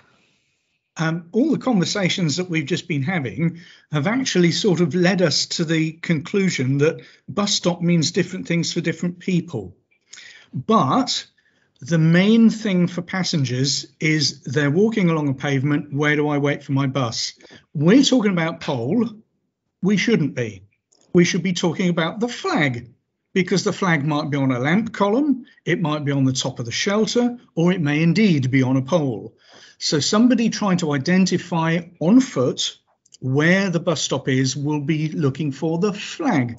And that is where the bus stop is as far as they're concerned. The driver of said vehicle should then stop at that point so that the bus stop is fulfilled and the door is as close to intending passengers as possible. And then there almost needs to be a datum line across the departure end or the front end of the bus box, which ideally should also be where the flag is, so that all those coordinates are the same. Having them be the same would be lovely. I think there's a couple of meters of tolerance there, because Yeah, I know I Yeah, know that the tickety boxy thing that registers where the bus is at least a meter or so on the bus. So there's going to be some tolerances, and I think you make a great point. I've always, when I've talked pole, I've meant the thing with the word bus stop on, and that could be the pole, the flag, and I think calling it the flag is the really important point. Andy, let's go to you, and then I'm going to move down to this notion of what is accuracy and how accurate and precise do we need to be. But Andy, I'd love your last words on this. Okay, again, it's just hopefully just a quick one. or a couple of ones. People saying about 140 suppliers. There's probably not 140 suppliers. There's local authorities of those 140, but they only use about 3 or 4 different systems in the main. So as long as those systems are doing it the same way, and each of those, those people are being guided by the same people, it will be roughly the same way. Also, when we're looking at changing the accuracy and the locations of these stops, don't forget we've got hundreds of thousands of stops already in the systems. If we change, or if we look at changing the way the local authorities are supposed to record these, there are a lot of work to audit those stops and then get those stops changed in the system, which the DFT are very unlikely to fund. This is why I wanted to discuss that as part of the future of NaPTAN, and just look at what needs to happen to make some of the stuff work. Andy, I think I appreciate that there are only 3 or 4 different suppliers of data. I do know that people on the same systems, not yours, because yours is a little more under control at times, but there are people on the same systems who are doing things in slightly different ways. Even just the way that they record things. And I'm also aware, for those who have uncovered it, that there are some weird esoteric points, and I will say that a hail and ride stop can be marked, but the schema strictly doesn't allow that. But there are marked hail and ride stops within TfL within London, so we need to sit down and have a look at what represents best what's on the ground, not what makes pretty data, because pretty data, if it doesn't represent what's on the ground for a user, ain't going to be that good. And that moves on to the next point, which is around precision and accuracy. Now, I've tried to draw. I'm just going to summon everybody. I've tried to draw as best as I can. So the little red dot is where the bus stops, where the door opens and all of those things. And I know that it's slightly away from the pole, but that was for the ability for me to draw this and fit it on very nicely. So we have a nice accurate square that's a meter by a meter that is exactly where we want it to be. We have a sort of accurate 10 meters by 10 meters, which is kind of the next, I think it's the next level up on Eastings and Northings, because it works in. And then we also have this 10 centimeter by 10 centimeter square, which is super precise, but isn't accurate, isn't exactly where it should be. Now, I just wanted to understand from people, and especially the consumers, what level of accuracy do you think you need? Because that is, there's a big difference between a 10 meter square and a 10 centimeter square. The 1 meter square seems to be pretty much where we sit at the moment, but I wanted to make sure, because I understand that if we go to self-propelling, self-steering, autonomous vehicle-y type things, this needs to be they can't deal with 1 meter square. That's way too inaccurate for them, and they want much more details. Wanted to understand what people's thoughts were on this, and just make sure that if we're going to guide people towards a standard, we guide them towards the one that's sane and sensible. So, Roger, your hand went straight up straight away, and you're at the top of the class, so off you go. Can I just interrupt quickly and just ask, can everyone write on the mural? I think the chat is working, which is not normal, but Jay, have you locked down the mural? View only. Some people are trying to write on it and they can't. Okay, I didn't purposefully lock down the mural. Give me 2 seconds to go and ensure that people can get on there and leave notes on there, because it would be, but that's also one of the reasons why we've taken on running these, because that way we can run the chat, which was when Tim Rivett from RTIG was kind enough to run these for us, we couldn't have the chat running. So it's been good for us to have that chat there. Just give me 2 seconds to make sure that I have set this up correctly. No, I haven't. I forgot. I didn't notice that I'd done that mistake. You should all now have the ability to add stickies to the system. Just for interrupting, but thank you. No problems. Thanks for letting me know, Adrian. I'd missed that in the setup. Roger, you're at the top of the list, top of the class. Again. Hello again. Yes, as you probably guess, I've got opinions on this. it's coming down more to level of precision than level of accuracy. There is a limit, I think, to how accurate we can be due to the limitations on accuracy provided by GPS systems, which is usually what crews on the ground are using to locate the assets present at a bus stop. They're not going out with the full theodolite and surveyor kit to work out to the centimetre where everything is. They're just taking a GPS snapshot. 1 metre for most purposes, I think, is at least as accurate as we need to be. As precise as we need to be. As precise as we need to be. Sorry, I do understand the distinction. I just use the words loosely sometimes. I think the 10 metre level of precision is no good, to be honest with you. The 10 metre level of precision, you could use it for geofencing, certainly. But I would like to hear from operators, particularly whether they think that a 10 metre level of precision could be made to work with their systems. The 10 centimetre level is just unrealistic to achieve.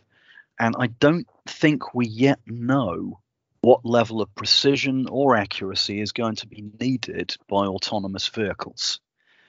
Frankly, any autonomous vehicle which has to be guided to the centimetre, to the spot where it needs to be, is not an autonomous vehicle which is presumably capable of even recognising a bus stop. And autonomous vehicles do need to be able to recognise road signs. Otherwise, where the sign on the road clashes with the vehicle's own data, it won't know what to do. So I think we're limited actually by what we can provide here.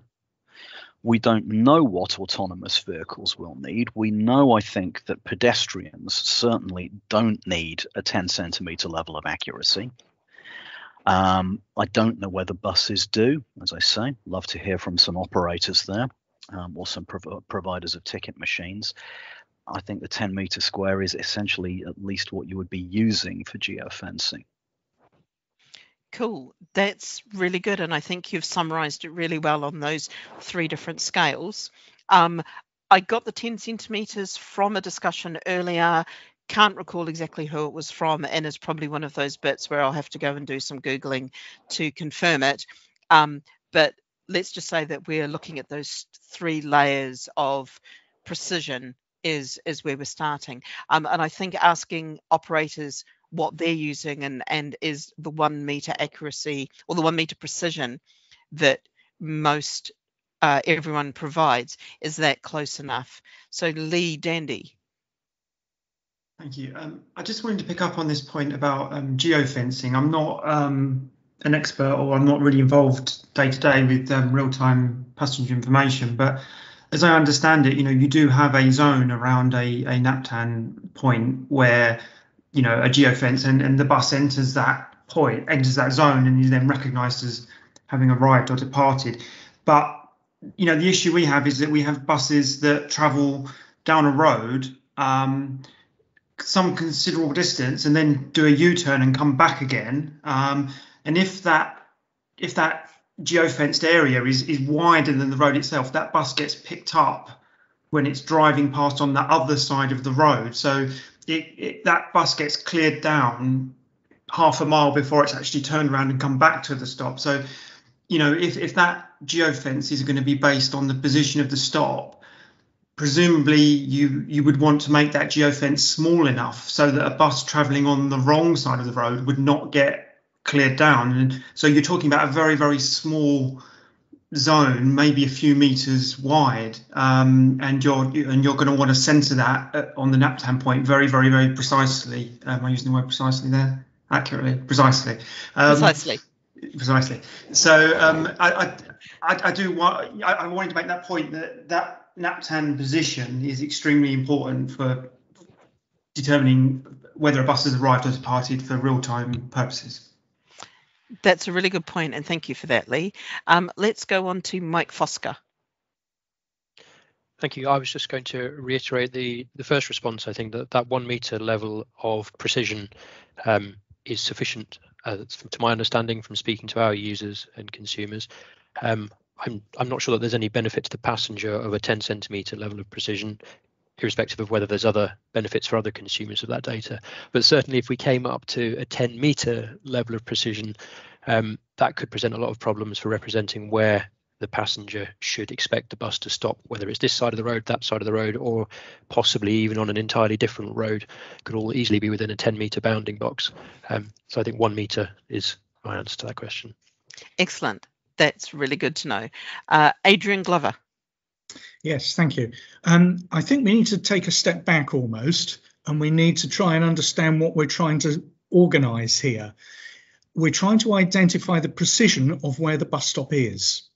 I don't think we need to concern ourselves about geofences or any of the rest of it, because we can't do that unless we know where the bus stop is.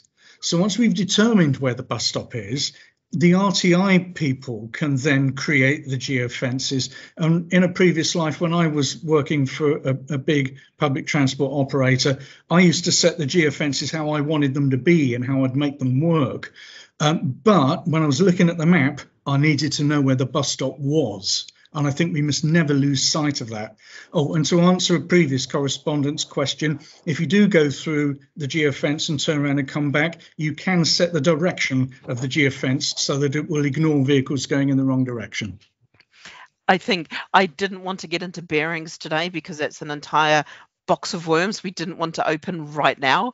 I wanted more just to understand what level of precision we would aim for, and if it's 1 meter by 1 meter, that's nice. That's, I think, six digits of the Eastings Northings, so that gives us a nice, if you're this precise and if you're accurate, and if you set your bus to here or your bus stop to here, then everyone agrees that that's where the bus stop is, and that's a nice outcome from this meeting. Honestly, that's a really good outcome. Neil McKinnon.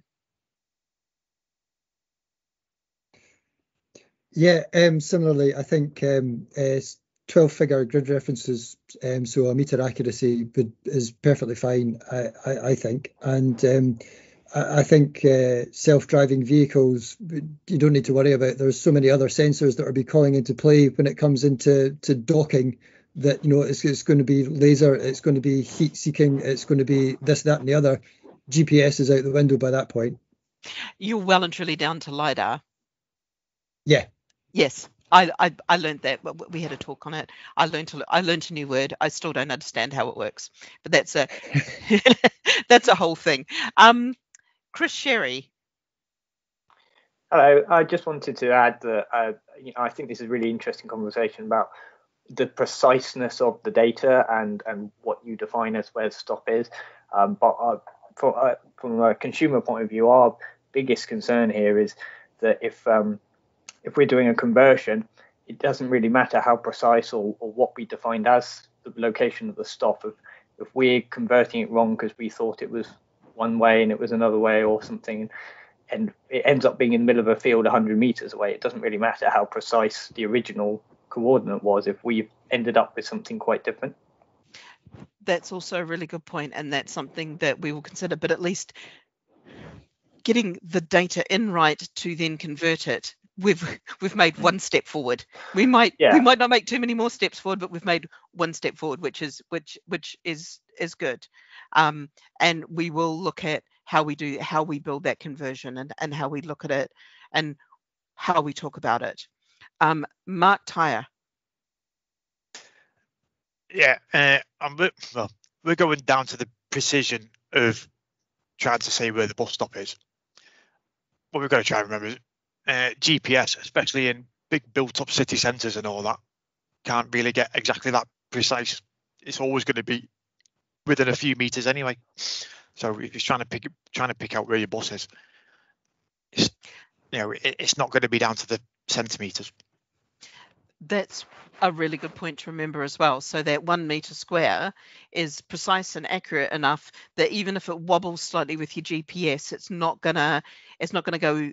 It shouldn't go a long way away. But it's making sure that whatever the Eastings Northings 1 meter says, it's converted in a way that a GPS can recognise it and doesn't accidentally throw it into the field 100 meters away. most GPS systems are accurate to within 3 meters, just to put that in. That's really I knew there was a 3 meter in here somewhere, and I had to redraw this to take away, because I originally had my eastings northings down to 3s, but I think that was the GPS accuracy that I'd put in. Right, so we've got 15 minutes left. I think this has been a really good use of everyone's time. I hope everyone's enjoyed it and has had a chance to put down their thoughts. I'm going to enjoy reading all of the stuff I just haven't been able to read in the chat and everywhere else. I'm going to summon everybody. I was going to do something about producers and consumers. I'm not going to. I was going to do something a bit confusing there. I will leave this up, and I will leave it open for you to make comments on and everything. One of the things that I have here is a bus stop called Salter Close, which just moves all over the show.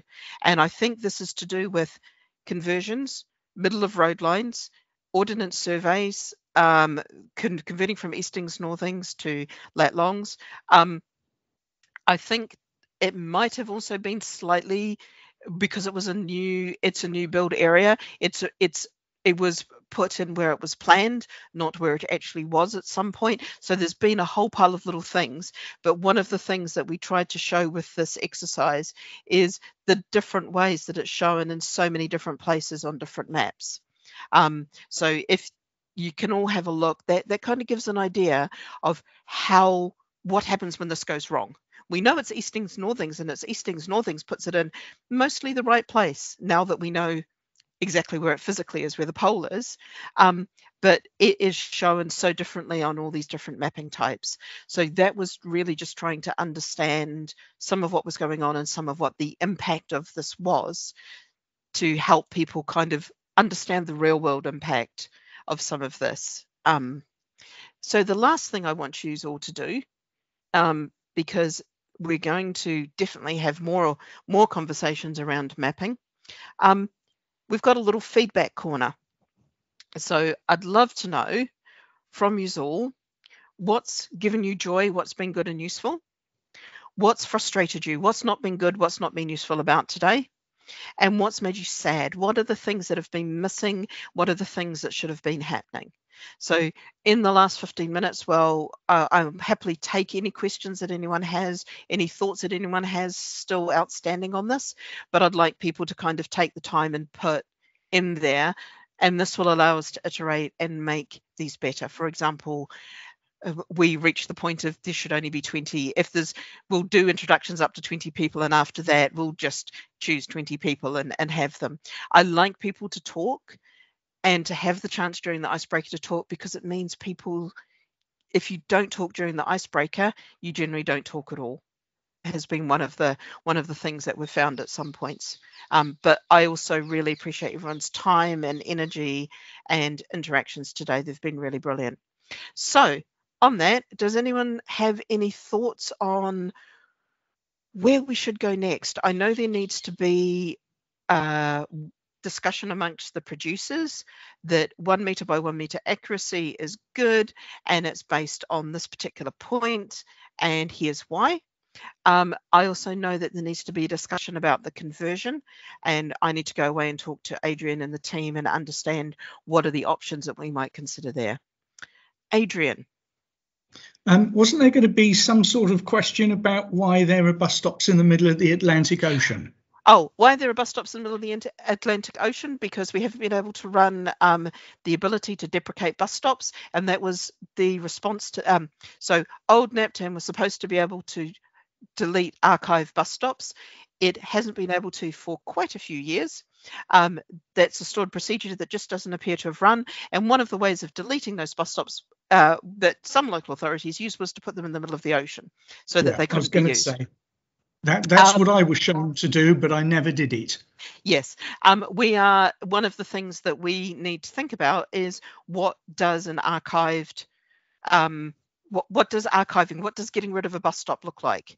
If you need to actually get rid of a bus stop from your system, how can we allow it? But also, how can other local authorities understand that this bus stop is now dead? It's deader than dead. It will never be recovered, which is slightly different from a deleted bus stop, which is a bus stop that might not be in use but can come back to life. And I know those terminologies might be back to front, but it's NaPTAN. That was the standard that was set in 2002 and possibly even slightly earlier, but I haven't gone back to earlier NaPTAN versions. But it's worth remembering that bus stops should not be deleted, because investigative data, the buses did stop there. So for investigations in history, it still needs to exist somewhere. This is why we have archived. So archived allows us to say these bus stops used to exist, but they are now no longer in use because that area has been rebuilt and is now what used to be a bus stop is now a shopping mall, car park or whatever, or a car park or something, and the bus will never stop at that stop again, which is different from a deleted stop where the stop is, there may be no pole, there may be no furniture, there may be no road markings, but if an operator wanted to run through there again, they could come back.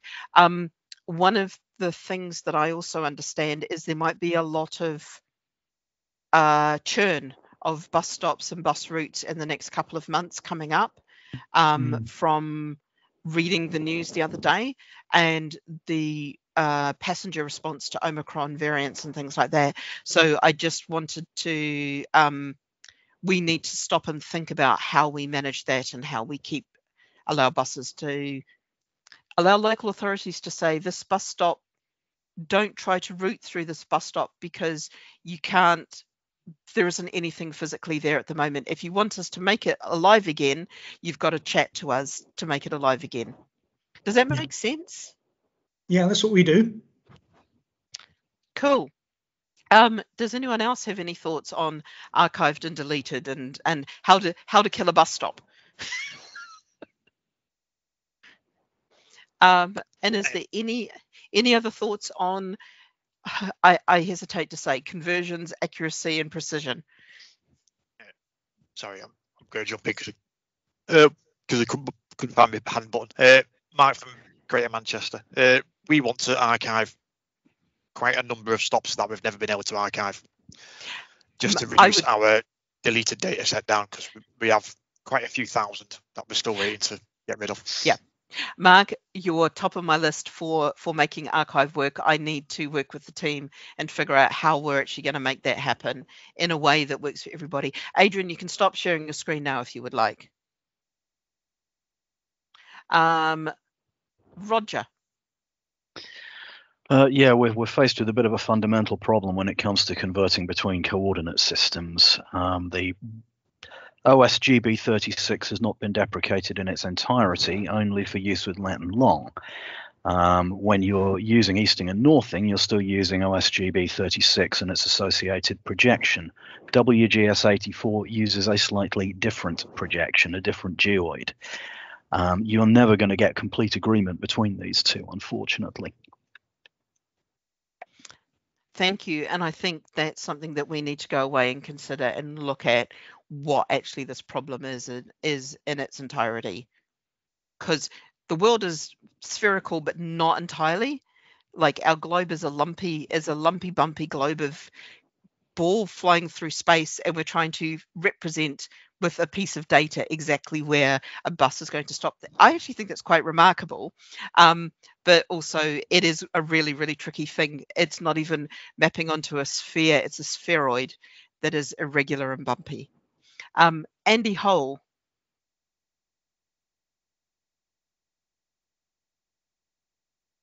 I just want to mention on archiving and deleting stops that the coordinates and the position should never be changed. Just mark it as deleted and archived, because there's no point saving the data if you then drag it off into the sea, because you can't track to it anyway. You can't use it to investigate anything later on. Thanks, Andy. I think that's a really good point. I think we've managed to stop people putting bus stops in the sea. And I think we've managed to find them all currently. But yeah, we do need to fix up archived and deleted and get it in a way that works for them. There's 4 or 5 main systems, and we want to get it to work for those 4 or 5 main systems. Lee Dandy. I entirely forgot what my point was going to be now. It's okay. About deleting stops, yeah, or archiving stops. I understand the point about keeping them so that you can reference them for historical reasons. But there are situations where someone has just set one up in error, or it's been set up in entirely the wrong place, or you've set up two by accident. So I think there are legitimate cases where you've set something up and you immediately think, I didn't need to do that, and having no mechanism whatsoever to entirely erase that from all record is a shame, because we've all done things and then immediately thought, I don't want that in there at all. Totally there with you, and that is one of the other very geeky webinars that we have run. And there will be more coming up this year around how stops should be represented, the status of stops, and getting it so that we try and do the right thing with the NaPTAN, so that it's a very sensible way of archiving stops. So you can say oopsie, you can have an oopsie stop, or you can get rid of it, and you also know that number will never be accidentally picked up or reused. And this is part of what do bods need from us to know the stops that people shouldn't be using. And that's a really, really fundamental, important point that we need to sort out, so that people don't accidentally pick up a stop and pick up an archive stop that was an accidental stop and start trying to route buses through it. And that's some of what we're just trying to figure out. Hopefully that helps. There's about 9 minutes left. Wow, I can't believe I managed that. Is there anything else that anyone wants to mention, pick our brains, tell us about? Dr. J, I have something not related to location that I wanted to share. So I'll save myself right to the very end. No, go for it now, Adrian. And then I'll go to Craig. Okay. I just wanted to flag that for anyone who is uploading to NaPTAN at the moment, it is broken. We're not quite sure exactly why, but it's only the FTP that is broken. We haven't touched it. It's done it all by itself. But I would suggest that people use the website for now for uploads, and we'll do what we can to rectify it and let you know when it's fixed. But if you don't have to upload something, then don't do it this week. Just wait for it to be fixed. If there's no changes, for example, don't necessarily need to upload anything this week. Thank you, Adrian. And this also harkens back to why NaPTAN redevelopment has been proceeding at quite this pace, because the system is fragile. We are currently just lightly touching it to figure out how to turn parts of it off. I don't think we've done anything to break it, but we are so terrified. I've never seen developers more nervous than trying to figure out how they're going to turn off a download link. So Craig, Standen. Yeah. Hi. Just to round things out, and so as we started the call, we said that latitude and longitude information is not going to be included in all rows in the new NaPTAN output. And as I said, this would give us a slight problem because we've got systems that rely on the presence of that over eastings and northings. Given the choice of both, we'll pick the one our developers understand. So that's where we got to. And really, it's more of a question, but what should we be doing while we wait to agree how we convert the eastings and northings into a latitude and longitude to allow us to keep our systems updated, or should we just expect them to stay in stasis and something will appear in the next few weeks or months? I need to have a long discussion with Adrian on this, which we'll do straight after this call. I would suggest that you look at a holding pattern for a couple of months while we sort this out, and then we will be able to come back to you with this is what the plan is. I think there's been some good ideas from today and some stuff that's given me some thinking, but I need to talk about it with Adrian, our product owner. We then need to take it to our SRO board and prioritize it in our list of things to do and have a look at what we should do and what we shouldn't do and what the plans are. Okay, thank you. I think what we're going to do is we will leave it to the last minute and get a snapshot of it there, so we've got the most up to date that works with our system. internally, we've got a couple of tools that I think they're old VB scripts, but will turn one into the other and back again. So in the interim, we will explore using that. But it's just to try and understand. I say to call out, this is a problem that we will need to see what the solution is going to be for. If there's a central conversion algorithm, fine, we can work with that. But if you've got 100 people, 200 or 100 companies, 200 companies using a slightly different algorithm or putting it in a slightly different way, you'll get some interesting results. And probably to the accuracy and precision we're talking about, it won't necessarily be the issue that we're worried about, but they're not all going to agree. And you've seen that yourself when you shared things. And that's exactly why I included that Sol to close example, because it's where conversions and mappings and things have used slightly different systems, and just kind of showing the impact of all of these. It was got lost on me that the route number of the bus that stopped there on the flag was 404. I hadn't realized. Literally, it was chosen simply because during one of the lockdowns, one of my work colleagues could literally go to that bus stop without violating any of the lockdown problems. That's how long ago we gathered all of that information. So, Gerard, I know you've fixed one of the problems on it. I just was using it as an example of stuff moving around rather than pointing out the problem of it. Roger Court. Hi, it's the question for Adrian, actually, and a bit of a suggestion that Craig almost hinted at there. It would be really nice if, because the cost of acquiring software to do this automatically is significant. Gerard pointed that out earlier in the meeting. We've just sunk £20,000 into upgrading our software in order to do that. It would be really handy if there was some sort of tool, and I'm sure this could be done in Excel, which would just allow you to paste a list of stops and their eastings and northings in and get an official WGS84 conversion. That's the suggestion. That the question is about the CSV files which are available for download. I understand what's going on with eastings and northings, but there are a number of tables which are missing from the new system. They're not tables that we use very often, but we do use them occasionally. I was recently asked a question about interchange at rail stations, for instance, which can't be answered off the stops table alone. You need the stop areas table to do that. The data involved is still present in the XML file, but of course opening that up makes you feel like you've gone dyslexic suddenly. I totally understand, Roger. It's really unpleasant to read through. Is there any plan to make those available in the future, and why are we not, basically? So I can explain the kind of why we're not.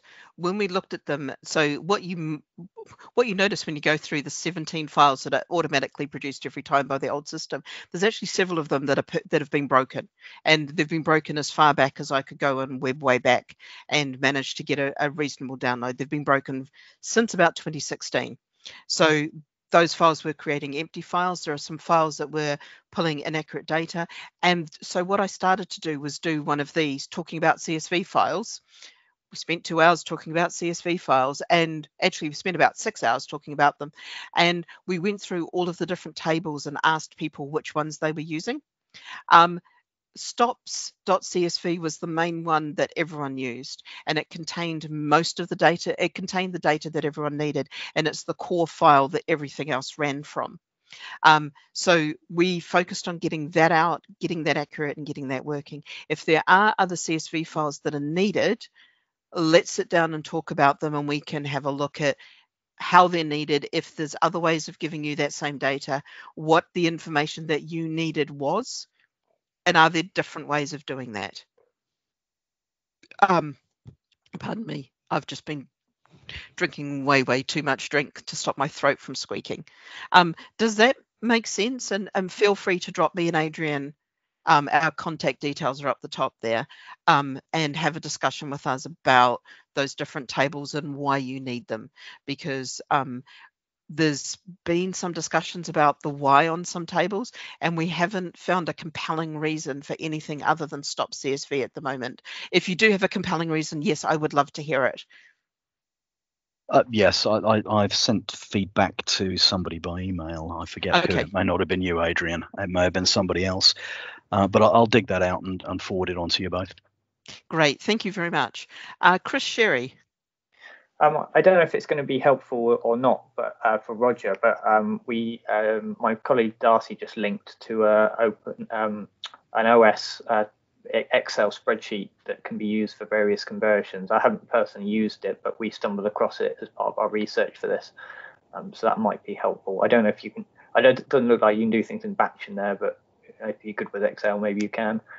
The other thing I just wanted to say was to kind of reiterate that, one of the reasons we requested this meeting was our concern that our conversions being done differently. What I didn't realise, and what's almost more concerning, is that some providers that we interface with are going to not be downloading the latest NaPTAN because they're not ready to start doing their own conversion. So bus stops might be removed or change, and we're keeping up to date by doing our conversion, and they might not, and that might cause differences between our systems. I appreciate the sharing of tools, and I think that's a really good idea. I will discuss with Adrian, and we'll come up with some ideas and share that out to everybody. But I think this has been a really, really good session to get inside the different views of what this is and the different understandings of where all this is. And hopefully it's been good for you in that way, Chris. Yeah, it's been a very good meeting in that respect. It's highlighted the issue further for us, I think. Which is, sorry. So no, it's good to know where we are. It's really good to have an understanding of what the scenario is that we're looking at the moment. Yeah. So thanks for putting this together. No problems. And I think last year we ran something like, I think we were running these about once a fortnight. We'll try to keep kind of about 1 to 2 a month going on, and we'll do them in the same way of putting them up on Eventbrite and sending them out via the email. So just keep an eye on them, and we'll keep doing these and doing these sessions on different topics.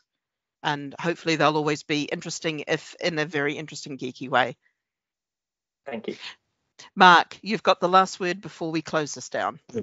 Going back to the CSV files of NaPTAN, we've used stop areas for many of ours to combine all the individual stands of a bus station into a bus station, so that everything all on the PID all goes together onto one screen. I don't know whether was it Roger before he was saying he was contacted by someone. I don't know whether it was someone from our company or as well as, but I know we were concerned that stop areas was missing from the CSV, because we do still have one system running off CSV, and in the short time scales that I think they were alerted to, that the old system was coming off, it didn't have time to redevelop with all the shutdown over Christmas. Totally understand. Let us have a look at that stop areas as well. And then I'm in the middle of trying to go through all our bus stops to put them all into the little mini stop areas as part of the NaPTAN schema, and then all the stop hierarchy as well to link the bus stops and stations to the train stations and everything. So I think ideally journey planners are supposed to use it for interchanging purposes. I think stop areas and what it should contain and how it should, just making sure that everyone who uses it is using it for the right reasons and not for the wrong reasons, and all of those things will probably be another one of these, because there's nothing like a 2-hour meeting on a single CSV file. Well, I know things like Google Maps and Apple, at a certain zoom level, it combines all your individual stands into one central stop area, and then you can see all the bus times for the whole station in one go. And I know there's also some weird little anomalies between some of the systems as well. I know some systems like they their buses to be paired as stop areas, and some of them like them to be in slightly different formats. So it'd be really good to get as many of the data producers in there talking about how they do stop areas, as well as all the different consumers talking about how they consume stop areas, and really do this view from both sides, which I think is really valuable to go through. So I'm going to close it down there. Thank you everybody for your involvement today, for your time, for your effort. I'll keep the mural open for the rest of today. Feel free to add other thoughts and add other comments on there. I will go through and have a read of them, as well as of the chat. And I look forward to the next one of these lovely, fun, geeky moments where we discuss bus stops for 2 hours.